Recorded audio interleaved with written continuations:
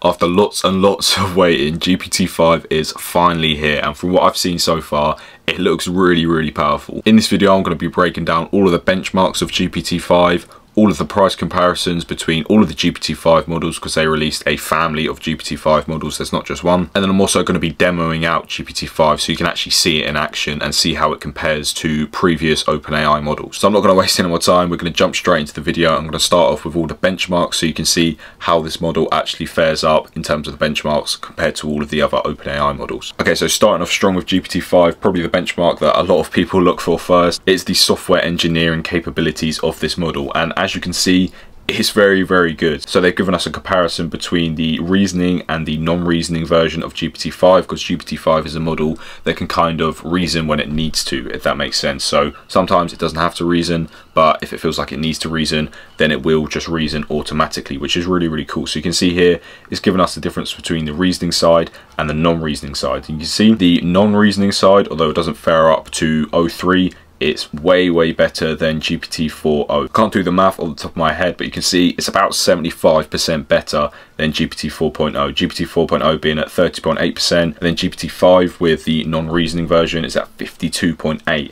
And then when it starts to actually reason, you can see compared to O3, it does way better than O3. So it's hitting 74.9, so almost 75%, and GPT-O3 is 69.1%. So crazy improvements when it comes to software engineering. Then here's where you can see the code editing benchmark. So the non-reasoning version is almost the same as GPT-4o. You can see not a massive difference here, but when it starts to reason, you can see it completely wipes the floor with both O3 and GPT-4o. So all in all, in terms of coding, when this thing actually reasons, which of course it is a hybrid reasoning model, so it's built to reason, when it reasons, it is by far the best coding model from OpenAI. And I haven't compared this to things like the Claude models, but I would assume right now that this is the best coding model on the market. Obviously it takes a little bit of testing, and these benchmarks don't mean absolutely everything.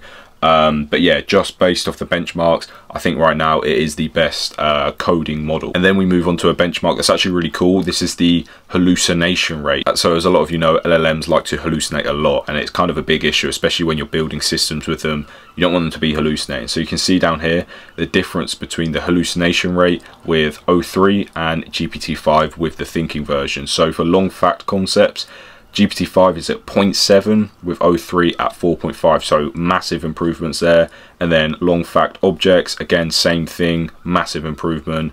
And then with the fact score, again massive improvement. So obviously I don't have to talk you through this, you can see from the bar chart here, massive improvement. This thing hallucinates way less than O3, and it doesn't show the other benchmarks for the other models, but I would assume it hallucinates a lot less than all of the other models as well. And then we get into the science questions. So here you can see they've given it the options of with tools, so with Python tools, with no tools. There's also the GPT-5 Pro here, which is pretty cool. So there's given us GPT-5 Pro with Python, without Python, and then GPT-5 with Python, without Python, and then O3 without tools, and then GPT-4o without tools. So you can see here, GPT-5 is just way better. It's just better than all of the other ones. GPT-5 Pro with Python, so with the tools, is obviously the best out of all of them. You can see compared to GPT-4o with no tools, it is way better. But a lot of you probably aren't going to be using this for science, let's be honest. You're probably going to be using it more for the maths, for the reasoning, for the logic, for the coding. But of course, very nice to have this, and for a lot of people that's going to be very useful. And then we have the humanities last exam benchmarks here, and basically if you don't know what this is, it basically tests the reasoning capabilities of these models with some sort of tricky logical questions, is kind of the best way to explain it.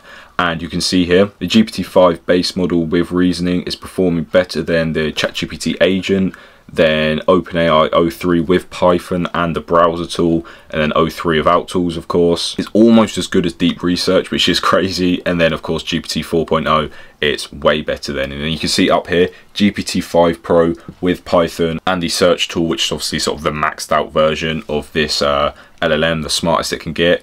it is way better than all of them. The only one that comes remotely close is the ChatGPT agent with browser plus computer plus terminal. So all of those different tools probably takes way longer as well. Haven't tested them side by side, but I'd assume this one takes way longer to answer the questions.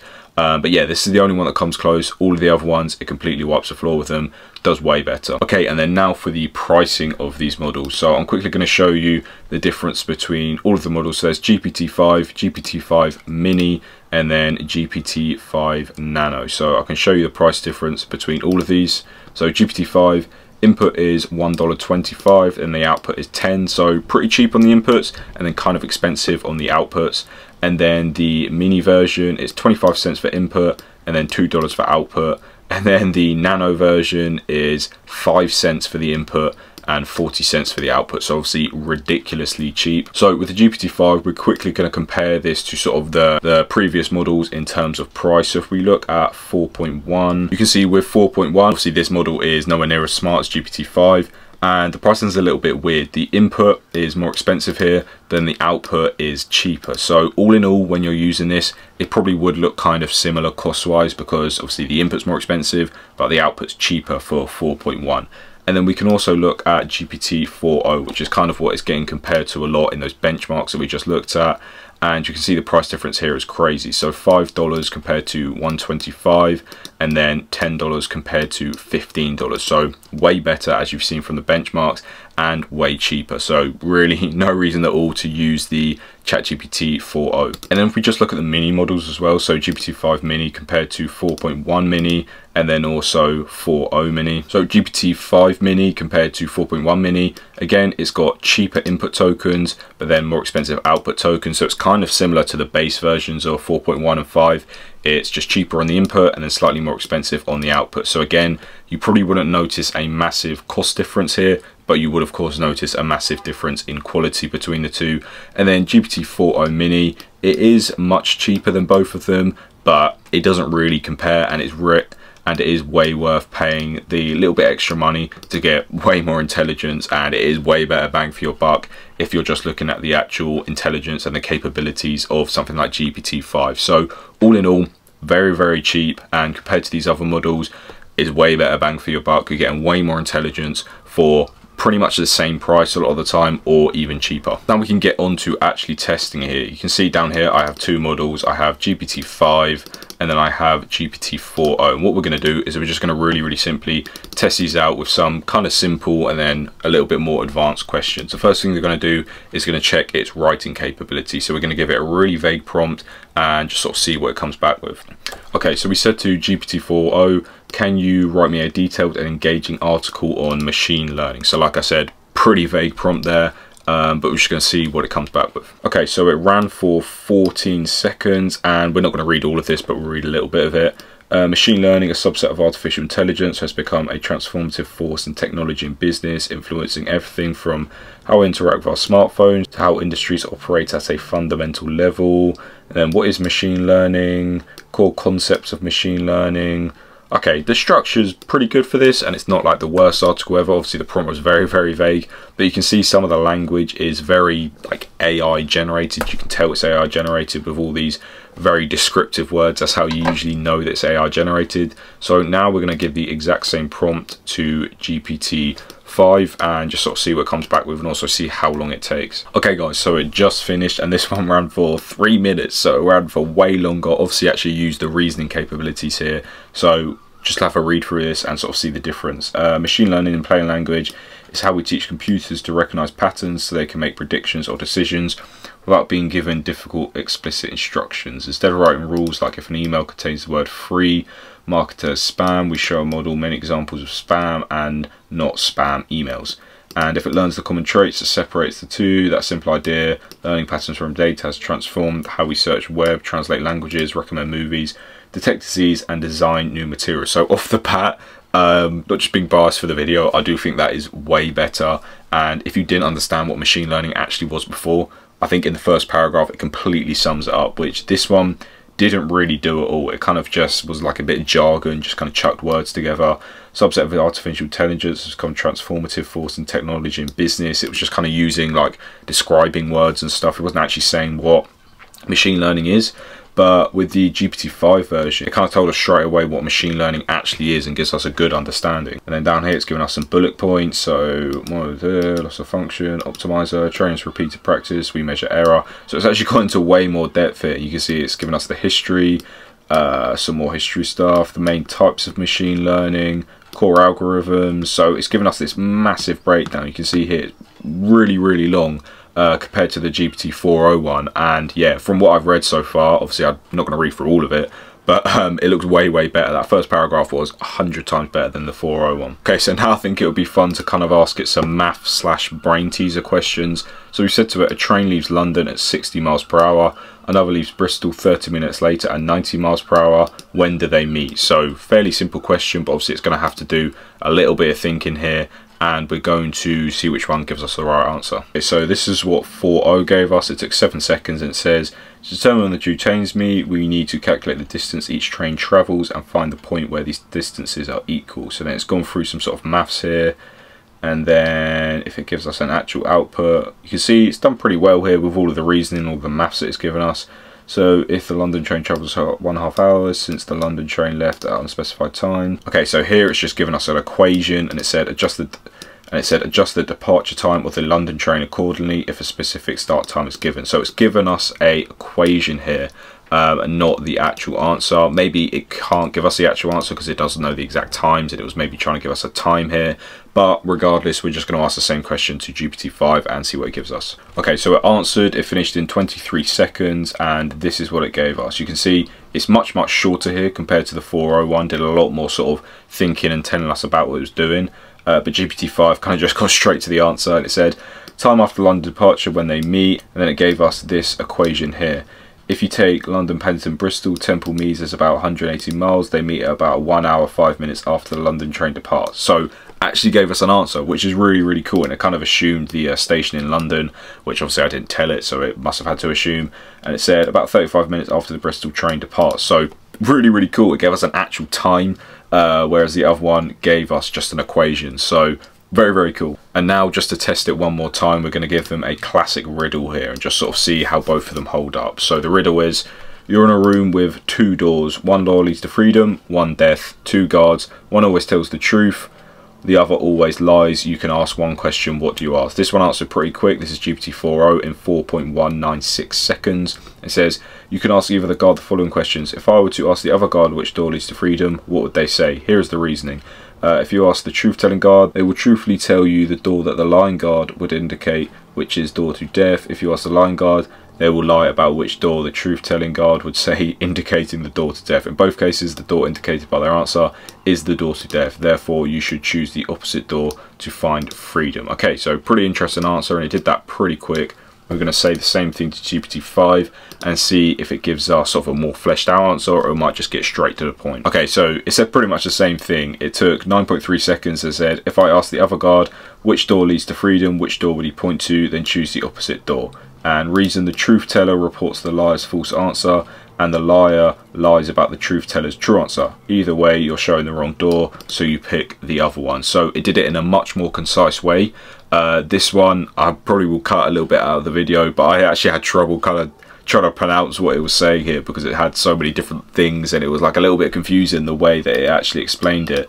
But with here, it did it way easier, and that reason was like way simpler in my opinion, and it did it pretty quick considering GPT-5 obviously takes a little bit longer. So I would say GPT-5 definitely won on all of those tests we gave it. So now, if you're watching my channel, you probably actually build AI agents for companies and you sell these AI agents, so you're wondering, how does this actually fare up in a production system? This isn't a production system, but it's much more similar to a production system compared to what we were testing before. So we're actually going to change out the model here to GPT-5, and we're just going to test out some kind of hard prompts using my Gmail, my calendar, and also my Google Drive. Okay, so I said, can you grab a list of all of my emails and find which ones are from people who have events in my calendar for the past and future 2 weeks, then email me the list of these names. So we're going to see how it actually responds to tool use and how good it is with using tools. Okay, so pretty interesting. It actually didn't use any tools, and it asked us some clarifying questions here. It says, by last emails, do you mean time range, e.g. last 2 weeks, last 30 days, or a specific count, e.g. last 100 emails? Inbox only and exclude spam / trash / promotions. Do you want unique names only? Should I email the list to your own Gmail address with a simple subject like names of calendar events in the last 2 weeks? Okay, so we're going to answer each of these. We're just going to say my last 50 emails from all inboxes, and then we're going to say unique names only, no. 3, yes, email to Rory at autonomously-ai.com. Okay, perfect. So we're going to send that off, answered its clarifying questions, and we're going to see what it comes back with. Hopefully you can see it actually use these tools. Okay, so it thought for a little bit, which was pretty cool. It thought for maybe 20 seconds, and then now you can see it's actually using the tool. And it used the tools kind of all in just one go. I actually missed it.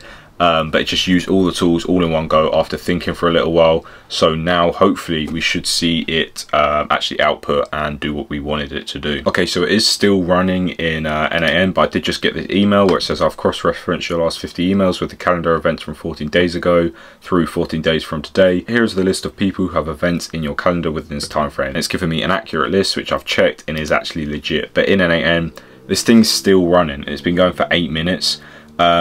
What I would probably say is, for a system like this, GPT-5 is massively overkill, because this is taking way too long. Like, obviously it was a fairly technical question and it probably did require a little bit of thought, but yeah, 8 minutes for this is just way too long. So obviously I think GPT-5 should be used for your real deep reasoning tasks when you need a lot of intelligence, and for something like this you'll be much better off using something like GPT-5 mini or GPT-5 nano.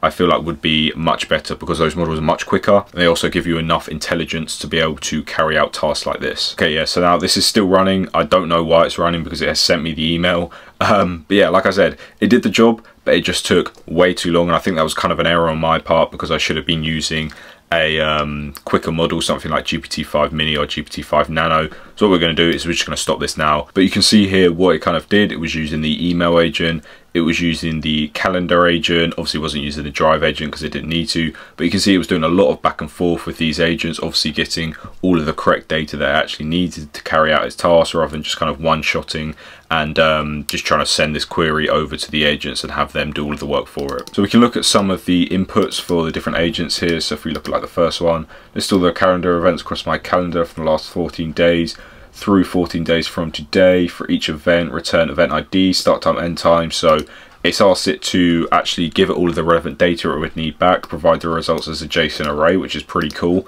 And then list all the events, so it did it again, return only a JSON array, no code fences, no extra text. Obviously it didn't get the response it wanted, so it actually went back through and clarified it, and it looks like it's talking to it in a way that a human would.